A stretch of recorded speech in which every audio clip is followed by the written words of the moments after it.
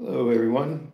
This is one of those times when I'm counting on the fact that YouTube has not been working very well for us in the live stream to hide the fact that I haven't cleaned the bathroom. Hopefully, the intense pixelization we've been getting hides it a little bit. Anyway, the kittens are all running around the house, and somehow today they discovered the bathtub, and that means it's time for bathtub ball. And they've been in here playing, but there's something way more exciting going on out there. Besides, I don't want to scandalize all of you with my bathtub. As you can see, you put a ping pong ball in an empty bathtub, and it is so much fun for cats and kittens. Something we used to do more of when we had a better shaped bathtub for it, I think. But I can't get in close to these guys in here because, like I said, I don't want you to see if it is dirty. Oh, but I did want you to see Millet playing nicely and calmly with these kittens, or trying to. And of course, then I turn around and he's halfway up a cactus, so that doesn't really work. At any rate, as you can see, all 7 of Port's oranges are out, and Millet's out at the moment. He's probably not going to be able to be out for much longer because he's getting a little too excited about all of it. As you can see, that's not, he can do that, and it's all right, but we don't want to let him do too much of it, really. So he's been trying really, really hard to play with the oranges, and they're still a little bit skeptical of him, and every time that he tries to play with them, they'll give him a little hiss or a swat. But I think they're coming around real fast, and it's obvious to me, at least, that he's definitely trying to play. And he doesn't seem too put off by the fact that they don't really want him to play right now. So I've got high hopes that, given enough time, he's probably going to get it figured out. Or they're probably going to get it figured out, mutually, I suppose. Hey, Millie. Millet, hi, buddy. Why don't you come over here and play with us instead of everybody going in the bathroom repeatedly? Whoa.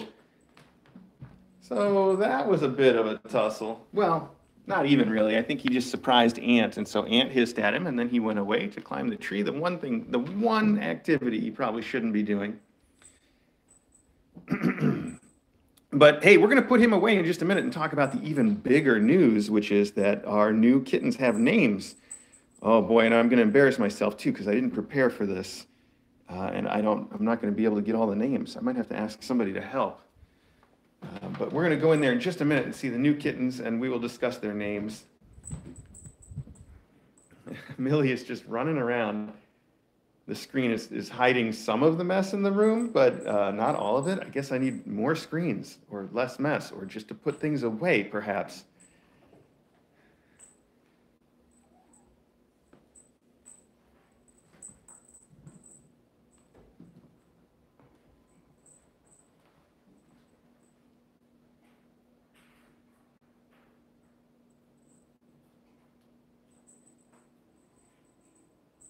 Meh. Hey, Millet, do you recognize these guys on the computer?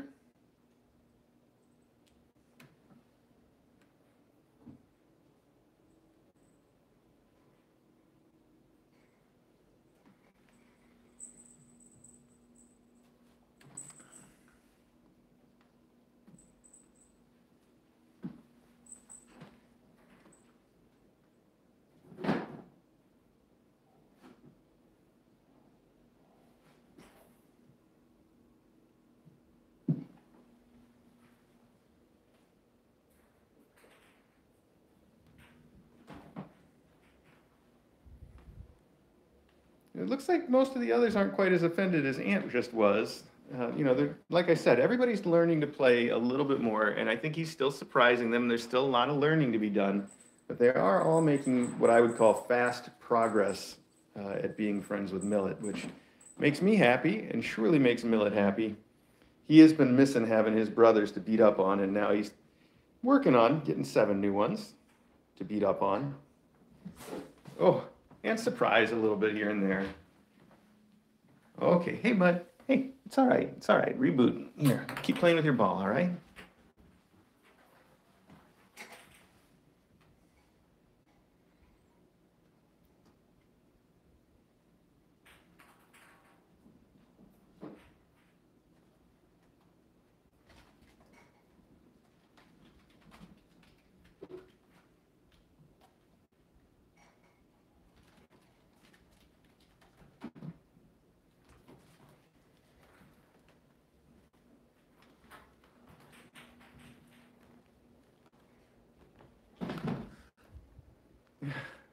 He's just playing, Hal. You're the one that was peeking in at him.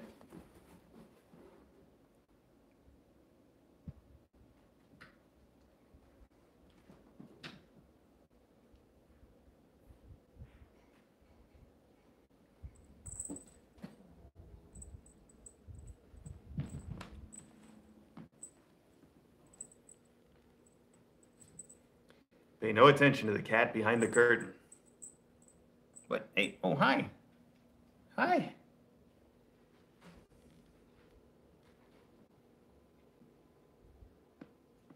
Oh, there's something going on back there. Maybe we should pay a little attention to the cat behind the curtain. Oh, I heard a hiss. Are you getting yourself trapped back here, Millie? You know you don't have to come back here.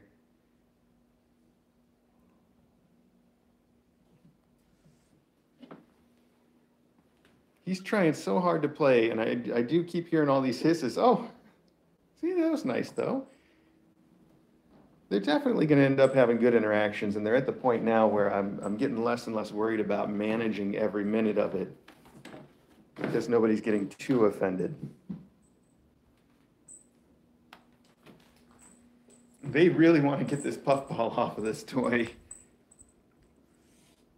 Are you hissing at it? Oh, you have been getting that off. Look at that. He's been ripping the fur out of it. Look at this bald spot now on it. It looks just like me. Oh, he's growling too. He's growling at it. Ant's very possessive of his toys sometimes.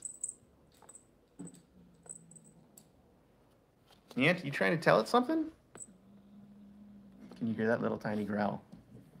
Oh, how much of this are you going to end up eating, though?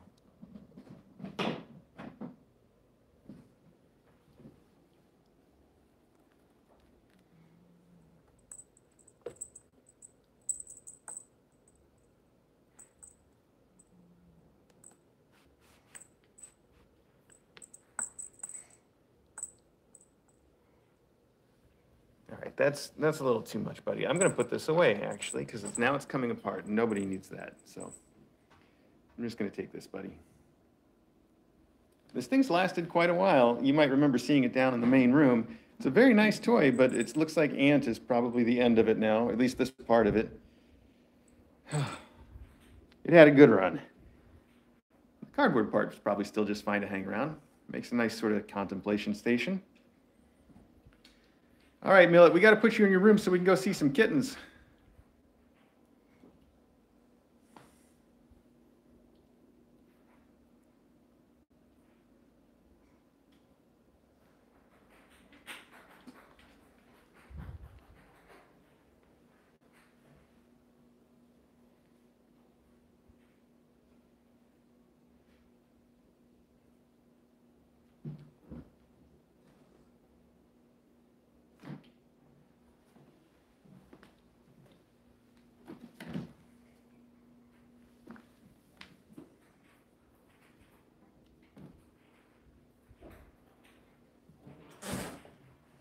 Oh, yeah, every time with the ant gets very concerned, I guess, or has a big reaction.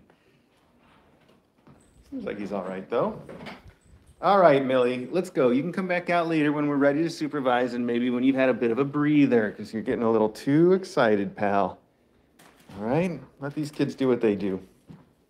Let's go see some other kittens real quick. There we go, right on in. Oh, watch your tail. All right, pal. We're gonna hear him yelling for a while now.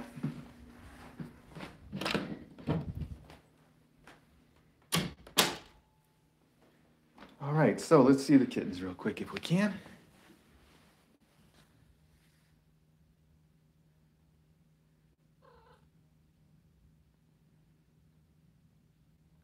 That's true.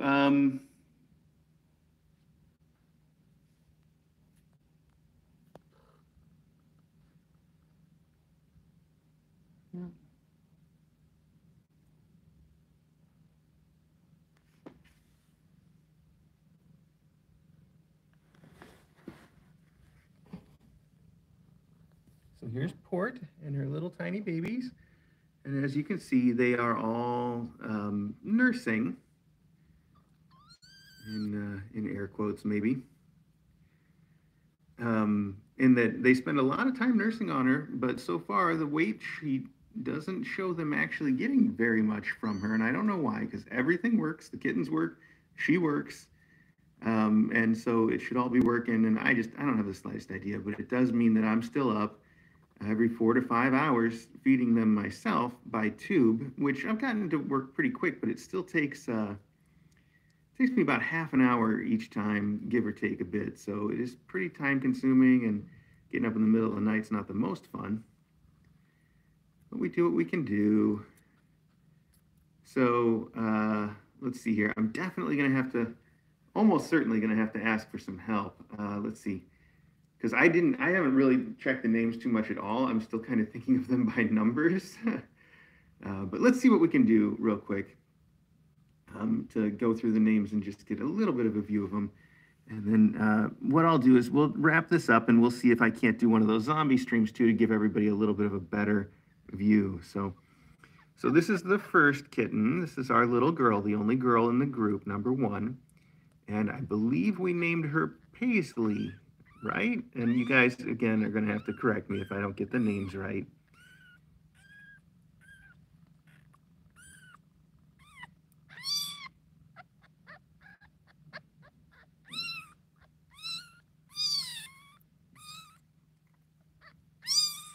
Okay, sweetheart, there you go. So that's the one girl in the group, little Paisley. You can see that she's a gray tabby with white markings, which is, you get the one gene for the gray tabby, and you get a separate gene to add the white to it. So that's the way that she's set up. Then next up, we have number 2, who is Basket Weave, I believe. His name Basket Weave. I don't know what exactly I'm going to call him yet, but there's a lot of good things you can do with Basket Weave. Little tiny basker. And he's obviously a little bit upset about being held in my cold hands, but that's our little boy. And you can see he's a gray tabby. He's basically mini mom. He's got the exact same color and stripiness as she does. And I think when he gets bigger, he's going to look exactly like she does. So that's number 2, Basket Weave, a boy. Then the 3rd and 4th are hard for me to tell apart by looking. I think we discussed this before. That's these 2 that are brown tabbies, sort of like our faculty. Eddie is a brown tabby, and you can see they look very similar. So telling them apart at a glance is very tricky, but if you pick each of them up, it's not so tricky, because one of them weighs a full ounce lighter than the other. So this is the light one. I think I'm going out of order because the light one is number 4. And the light one is named Herringbone. At least I think that's right. Again, somebody can tell me. And so this is little Herringbone. And Herringbone is the tiniest cat in the entire group. And he also the way he's been eating, he's been getting very bloated. I think he needs to do a little more pooping. As you can see here, let's show you how round he's looking right now. So we're working on that. I try to help him poop every time, but he just yells and yells and yells about it. He doesn't want to do it. Well, look at how round he is. Yes, you're a very round little boy. Oh, and it looks like he's lost his umbilical cord too, which is good. Those, for cats, the mom sort of chews the umbilical cord down to about an inch or 2 long, and then it just hangs on there. And after a while, then it just falls off, dries up and falls off. So apparently they've hit that point already where those are starting to fall off. That's the way that works.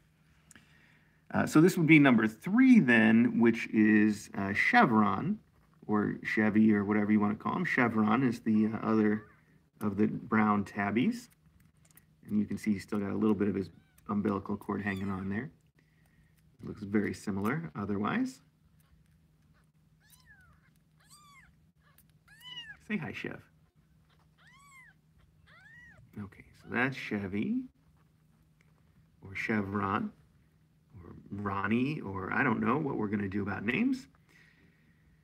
And then the last one, of course, is number 5, is Argyle. Argyle, look at that. I got all the names on my first try. Argyle had a little bit of a blep from being just pulled right off of that nipple. Oh, buddy, it's not like you're missing much, is it? Yeah. So that's little Argyle. And as you can clearly see, he is a tuxie. You can see a little bit of the stripiness in his black fur, but almost all black cats actually do have some, stripes in their fur. It's just you can only see it in certain lighting usually. So I don't know if that makes him, I don't know, more of a tabby tuxie, but I would just call him a tuxie. And that's the way I'm going to go with it. And I'm sure as he gets older, that the little stripiness is going to become even less apparent. He is a big complainer. He's also just so soft and sweet. He really wants to get back to what he was doing though. Oh, I got to show you before he does though. Did you notice he's got a little like soul patch going on his chin? It's too cute. Reminds me of a certain fern. Okay, pal. There we go. So that's the group and that's the names. Look at that. I actually got them all. I can't believe I did it. Let's see if I can do them again in order. So first we have our girl, Paisley, then Basket Weave, then let's see, I think Chevy is this one, and Herringbone is this one, and then finally Argyle. Hey, look at that, I did do it. Paisley, Basket Weave, Chevy, Herringbone, Argyle. And Mom is, of course, has a name, which is Loom. Yes, Loom. That's it, Loom. I got it. I got it. You don't have to tell me. I got it. And Loom, by the way, is incredibly sweet. And she gets concerned if I'm holding her kittens and they're yelling, but she trusts me and she'll come over and look at them. But if I'm holding them and we see each other, she's like, "You got that, right?" And she's fine with it. So that works out pretty well. And other than that, she doesn't really mind at all. She'll let me pick them up and play with them all day long as they don't start screaming about it. So she gets very concerned whenever they make noises, but she also, she'll go out and sit on the other side of the room and hang out, and she's fine with that, and it's a good time. Which is worth mentioning to people, I think, because I've seen some people talking about the fact that she's out of the box a lot and that the kittens are left alone in the box quite often. But first off, I don't think that it's any more often than it has been, and for other mom cats. And I also don't think that she does it any more than she should. If they start meowing, she comes running back. So she's really got it all handled and is doing it very appropriately, as far as I can tell. It's not lack of access to her that is causing them any trouble. She gives them exactly as much access as they would need. I do see, I don't know why we're talking about the tube feeding, but yeah, I do tube feeding, not bottle feeding. And it's because I feel like tube feeding is way, way safer than bottle feeding. And it's also way, way faster and easier, and you make sure that they get enough food. So it's better in almost every way. That's why we do it that way. And goodness knows, I would probably never get to leave this room if I tried to get them all to bottle feed. I'd just be in here all day. So that's another thing that's good about it. I see, is Chev starting to open his eyes? No, so eyes usually, I'm sure everybody knows by now, eyes usually open, we figure, around 10 days. And I don't see any sign that these are starting yet. They do get, they've got kind of like this eyeshadow going on that can be very deceiving. But I don't see any little sparkle that would show that it's even starting to open. So that's all that's going on there. Was that Chev? I don't know if that was Chev or the other one. Let's take a look here. Let's look at both of them real quick. Is there a little sparkle there? I don't think so. Again, I think it's just the eyeshadow and his little line. So there you go.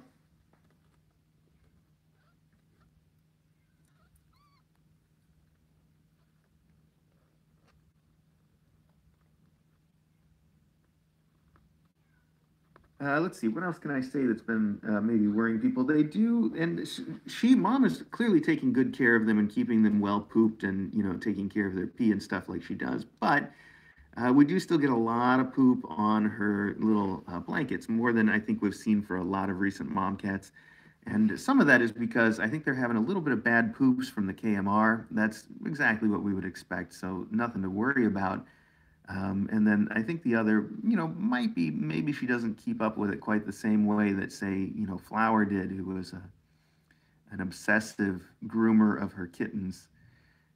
But she's doing fine enough, and I just change the blankets whenever I can. You can see I actually put down a stack of them. Oh, well, we're getting towards the bottom of it, but I just have layers so I can come in here and just pull off the top one and then put it in the wash. So that's what we're doing.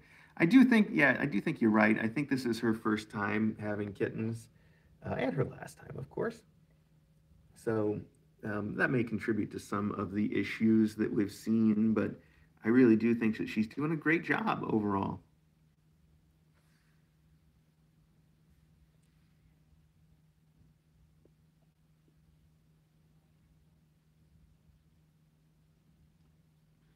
I can hear poor little Millet is right next door, and he can hear me talking. And whenever he can hear me talking, he will not stop meowing and asking to be let out. So poor little guy. But just rest assured that he does assuredly rest after I'm not right next door talking.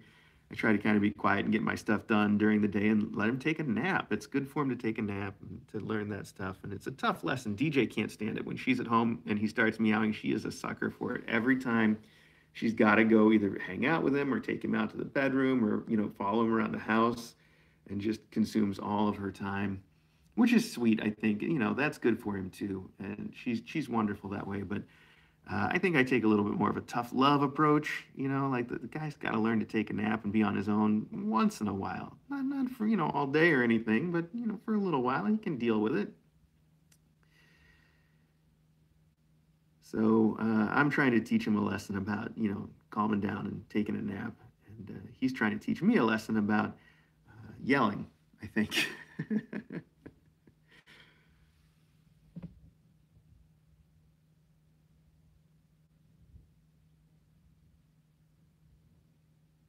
He definitely wants to come out and play with the other kittens some more.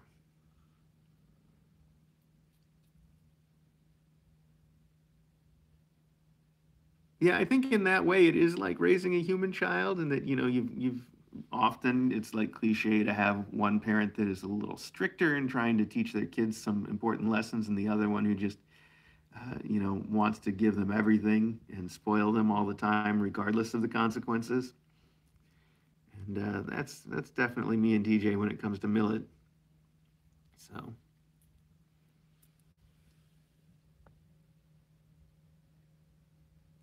Revolt, yeah, if you just rewind a little bit, Millet was at the whole beginning. It might have been a little pixelated, and I apologize. We'll do better next time, but I really wanted to get this out while they were all playing in the bathtub together. So if you want to see Millet and the Oranges on this close-up rewind, if you want to see Millet and the Oranges in general, check out the regular Kitten Academy live stream. I'm sure they will all leave the office soon and be on the regular Kitten Academy live stream. And if you want to see these kittens, they are also on the Kitten Academy live stream all day. I want to say thank you guys so much for joining me.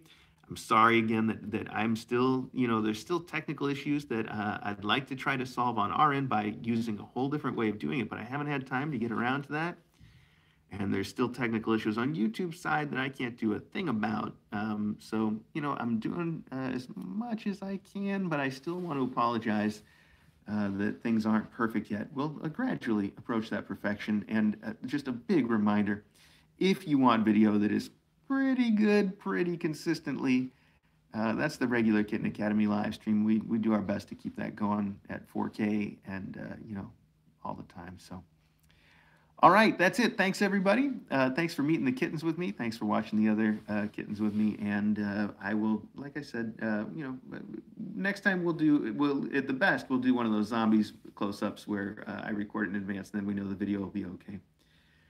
I mean, at the least, yes. Okay, that's it. Thanks, everybody.